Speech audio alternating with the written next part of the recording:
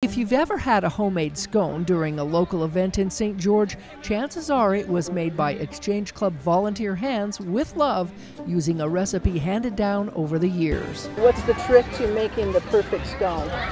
It's really easy. So there's not a whole lot of, you just mix the dough, let it raise, punch it down, roll it out, and cook them. It's really easy. It's not as hard as it looks.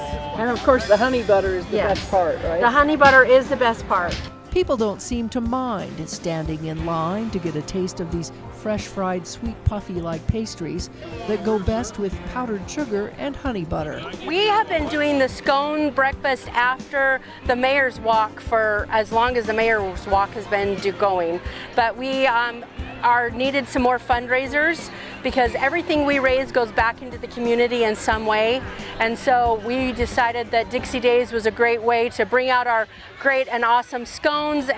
Horton is the current president of the St. George Exchange Club. The nonprofit organization takes pride in offering service and support to various community organizations in need.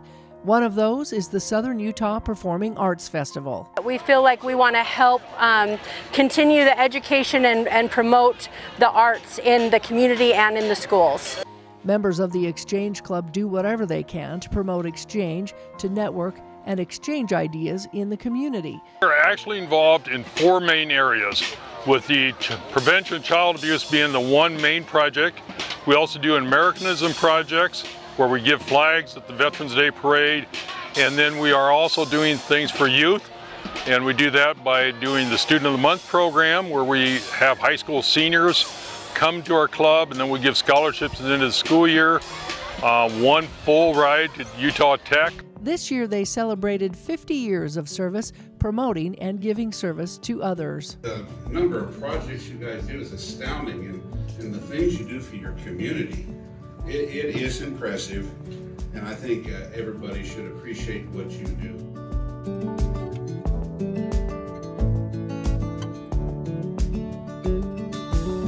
One of the great things about Exchange Club is not only we do good things for the community, but we form friendships with people that are involved in the same kinds of things and like-minded people. Besides doing good deeds for the community, these volunteers love the way it makes them feel to reach out to others. I've always felt that it's important to give back to the community however I can, and I do it by volunteering my time with the Exchange Club of St. George. Been doing it for over 30 years, and I've enjoyed every year.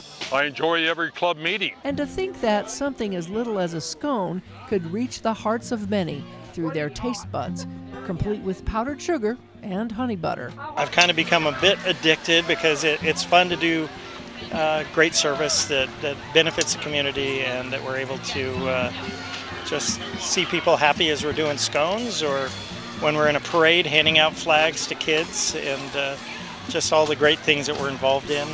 Anyway, you can look at our brochure. It's got all the details. So if this sounds like fun to you, the Exchange Club is always welcoming new members.